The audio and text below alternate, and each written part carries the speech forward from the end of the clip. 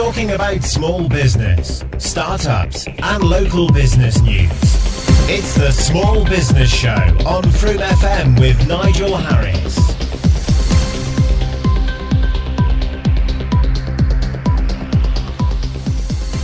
And I'm delighted to be joined this afternoon by David O'Coyman. So, hi David.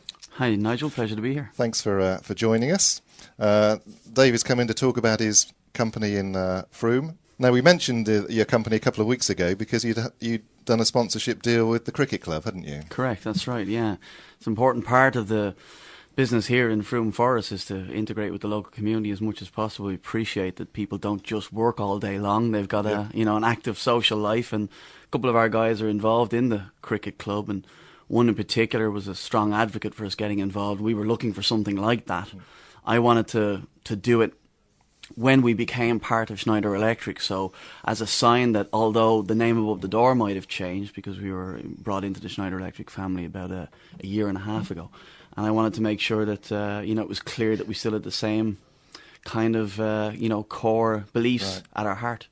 Well, let's start with a bit of background of the company, because you were previously Kel Systems. That's right. And now joined the Schneider Electric family. And somewhere in the Schneider name is APC, which I recognise, because APC is the letters on all those battery backup packs, don't we? We have for our servers in the office when the power goes off. That's the APC backup power cuts in, doesn't it? But that's obviously that's a different division to yours. So tell us a bit about your company.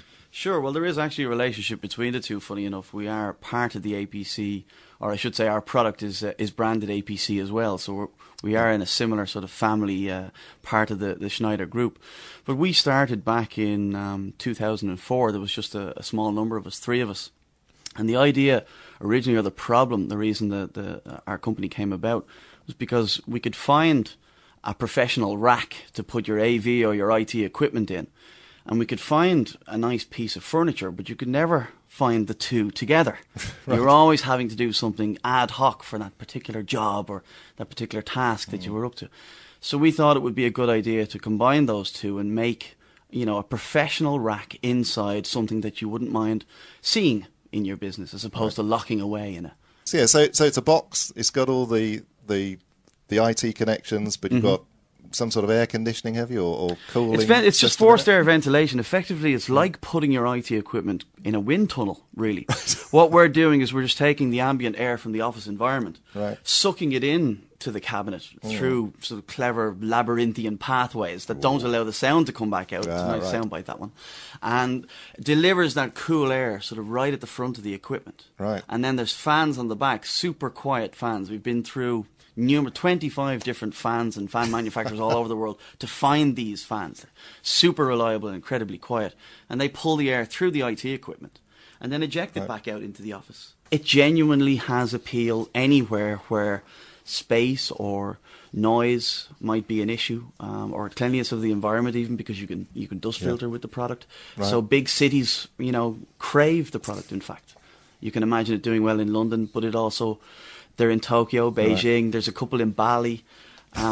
There's even 2 in the White House. Fantastic. And NASA has one. So there's a great customer list there. Yeah, I see from one of the press releases I was sent that your customers include Microsoft, NASA, Shell, the Royal Navy, and the Red Bull Formula One racing team. Did you get to deliver that one in person? Unfortunately not. I did get to be visited afterwards, though, up in Cambridge, which was fantastic. Just to make sure it's still working. That's right. And Honda has one too, so it's fair. Good.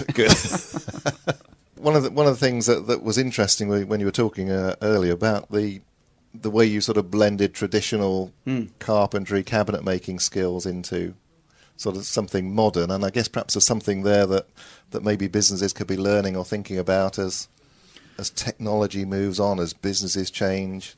We've got to take some of these traditional skills. We do, which we don't want to lose, but we need to find new applications for them, don't we? Right, and really those skills, they get bucketized, they get put into niches, we make furniture for the garden or furniture for the home or whatever. Yeah. But what these guys actually have is an incredibly tailorable set of skills that can be applied to all sorts of different environments.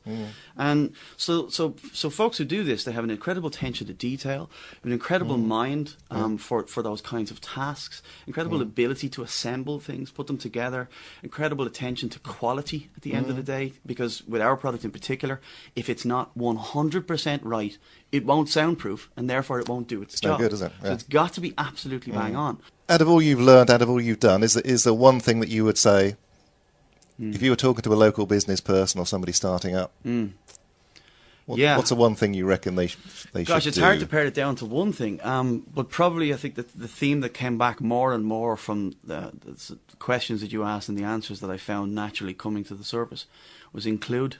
Include everybody. If you try to do it in isolation, you'll miss the chance of being, more than the sum of your parts. If you try to run a business on your own, I've been lucky over the last number of years. I've managed to bring people on board to do the things that I'm personally no good at or don't like doing. And I've surrounded myself now with a wonderful team who really support everything that we have going on. Really feels like an inclusive kind of environment. Well, David O'Coimian, really appreciate you coming in. Real pleasure. That's been great to have you. David from, get this right, APC by Schneider Electric. You got it. Bit of a mouthful, isn't it? Very good.